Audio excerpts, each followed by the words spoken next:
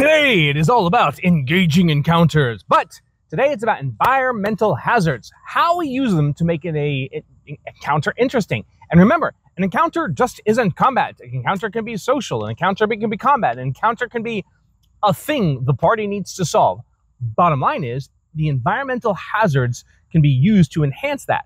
However, we need to talk about the 5 pitfalls of using environmental encounters and the 5 benefits of using environmental encounters, or about 5. Let's get right on into it today. The biggest pitfall of overwhelming, environmental challenges is that when the environmental hazard is so complex, it starts to dominate the encounter. It doesn't matter if we're talking about combat, if we're talking about social. If the environmental challenge is the encounter, then it is the encounter. And that's not what we want.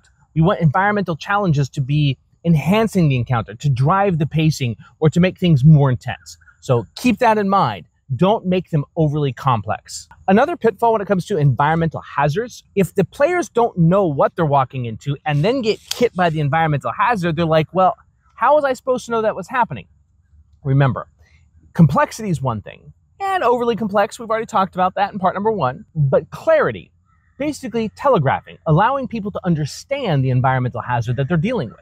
That's also super important. Do not lack that clarity. Don't just throw an environmental hazard at them one time and expect the players to understand it without enunciating it. And remember, their characters may know what they're walking into. It may be an environmental hazard that this world knows about, that is commonplace. So keep that in mind. The other thing that you want to avoid when it comes to environmental hazards and encounters that is kind of a pitfall is the unbalanced challenge. Now, I talked about over-complexity. The unbalanced challenge means that that's the thing that's killing them. When the environmental hazard is the thing that's killing them and not the encounter or dealing them with that, that becomes the encounter. And while in the first video, or the first section, I talked about overwhelming complexity, overwhelming challenge means that, yeah, it's so complex, that's where my focus is at. This is, I keep getting killed by or knocked back or stopping my progress from this environmental challenge. It's not adding to the pace, it's not adding to the environment, it's literally taking my focus away from the encounter. We want to avoid that as well. So both complexity and challenge fall kind of in the same boat. Overly complex means that's all I can think about. Overwhelmingly challenging means that it keeps killing me. So food for thought there.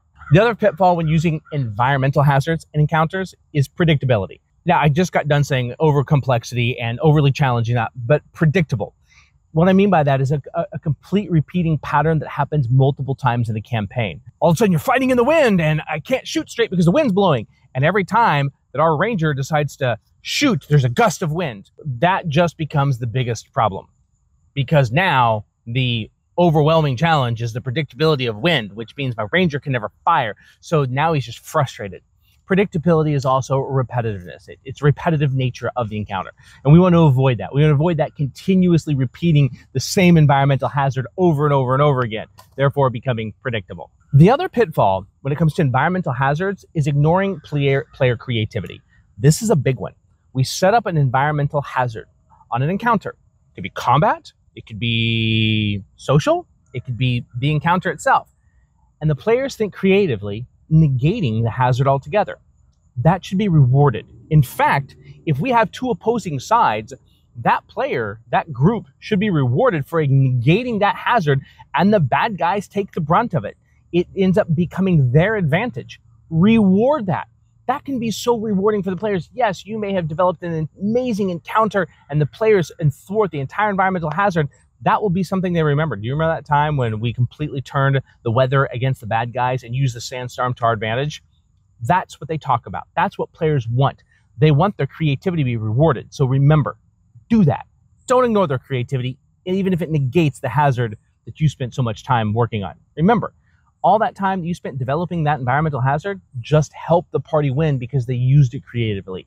Embrace that. Something you should do, or a must, when using environmental hazards as a game mechanic in any kind of encounter is increase the danger, increase the complexity. By introducing something minor in the beginning, minor lightning strikes here and there, and then increasing its danger, what you're doing is you're like, okay, here's the environmental hazard. Now it's going to start beating on you. Okay? And it allows the players to be creative, but also telegraphs what they're walking into. absolutely make sure that you use a gradual scale so that way the players can understand what they're walking into. An absolute must when using environmental hazards. Another must when it comes to using environmental hazards as encounters is you absolutely must clearly communicate the hazard. The characters, if they understand it, if they make their arcana check, their lore check, their survival check, their religion check, whatever check they needed, if they don't make it, sure, if that's part of it, if it's not overwhelmingly destructive, that's fine. But make sure that you clearly communicate the hazard. An unknown hazard just becomes frustrating. Non-stop frustration for players. So clearly communicate what the hazard is, or at least what it's doing, and possibly give them some suggestions. Another must when dealing with environmental hazards is balancing the difficulty. Earlier on, I said one of the pitfalls is making it overly challenging, but also there's something where it's an environmental challenge where there's no danger at all. There's a balancing effect here. Now, here's the thing, is if I have a level party 10, I have a level 1 party, and I put the same encounter on them, and I put the same environmental hazard, doesn't necessarily mean that environmental hazard will kill the level 1 or kill the level 10 or not kill either. It just changes the dynamics of the encounter. An environmental hazard, when done best, changes how the mechanics of that fight function, changes how the characters and players would approach that combat, that social interaction. It does not necessarily equate to direct death. Lava flows? Absolutely. Hurricanes? Could be.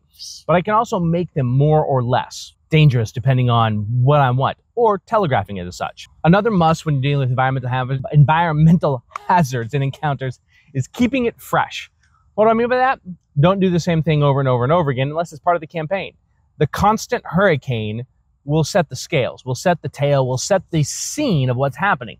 However, it gets old after a while. If every single battle and every single encounter is outside in the hurricane, your range guys are going to get frustrated. And if you're not going to tell people, hey, by the way, range is going to be difficult in this campaign because of X, Y, and Z, that can be super, super frustrating. So make sure you keep the environmental hazards fresh, or at least not always be pressuring them with the same thing. And finally, when it comes to environmental hazards in encounters, encourage player interaction. Encourage player creativity. Encourage your players to interact with the hazard themselves. If just avoiding it altogether is part of the game, then that's what they may do. So if you can encourage them a way to use the encounter, it will help you create that much better encounters. So keep that in mind. And again, always, thank you guys so much for joining us. And if you stick around until past this, you'll actually see, as of normal, the stuff we have coming out with Hero Soul and the Fire Incursions book. And as always, we're going to see you when? We will see you next time.